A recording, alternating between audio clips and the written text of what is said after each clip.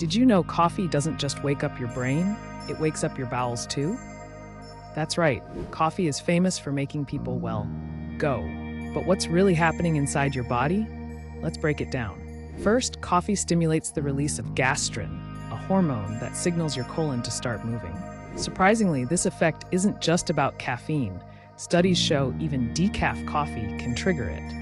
Next, coffee's natural acids and compounds boost stomach acid production, speeding up digestion and sending strong signals to your gut to get things moving.